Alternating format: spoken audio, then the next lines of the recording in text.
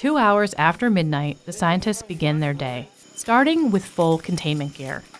Even though they're in a totally different environment than they're used to, a hot, muggy, buggy night in a jungle tent, not a high-level containment facility in Montana, the dangers are the same. These researchers are catching bats in the Republic of Congo to answer the question, where do Ebola outbreaks come from?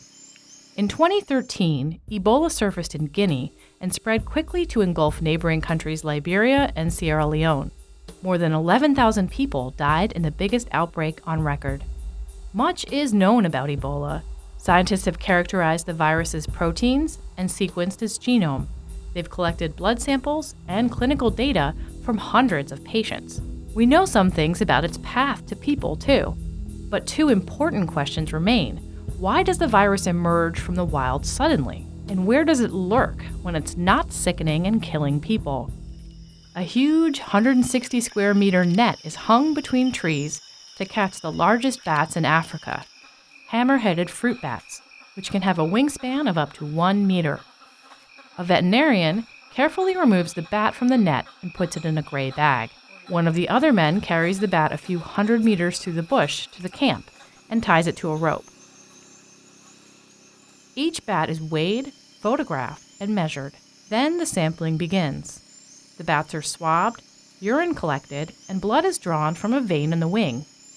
Most Ebola outbreaks have happened here in Central Africa. The first and most deadly type of Ebola was discovered after the outbreak in 1976, close to the Ebola River. More than half of all outbreaks with this virus have happened in DRC or Congo-Brazzaville. That's why this region seems a good place to search for the reservoir. Scientists have found evidence of Ebola infection in several bat species, but they have never isolated live virus from them.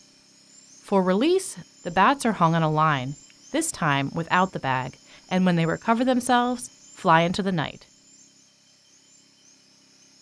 The team consists of a virologist from the Rocky Mountain Lab in Montana and an epidemiologist and veterinarian from the Wildlife Conservation Society.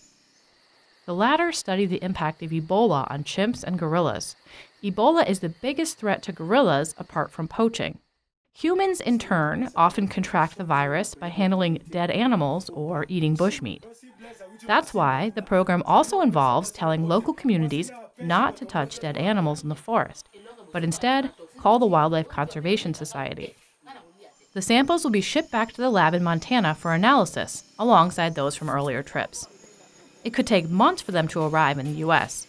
The hope, though, is that the researchers will not only find live Ebola virus and finally prove that this bat species is the reservoir for this type, but also that the data over time will allow them to find patterns that help explain when and how Ebola is most likely to spill over from bats to other animals and ultimately humans. That could help researchers to stop Ebola at its source.